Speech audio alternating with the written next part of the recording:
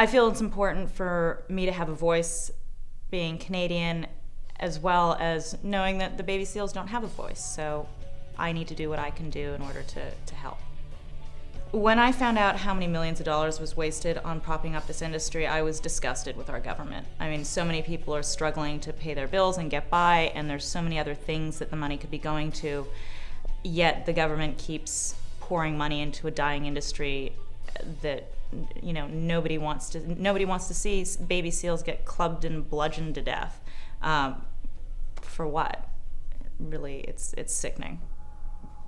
I want Canadians to know that it's cruel, it's outrageous, there's no reason for it, it's a dying industry that nobody's interested in, and millions of taxpayer dollars, their dollars, are going towards this, that could be going towards schools, towards roads, towards building, you know, a better life. Please listen to the worldwide outcry and to the people who put you in office. We'd rather see our tax dollars going elsewhere.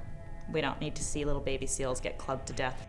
I encourage anyone who's watching this video to share it with your friends and family on Facebook, Twitter, whatever social media outlet that you use to help raise awareness. It would be wonderful, and it reaches so many people.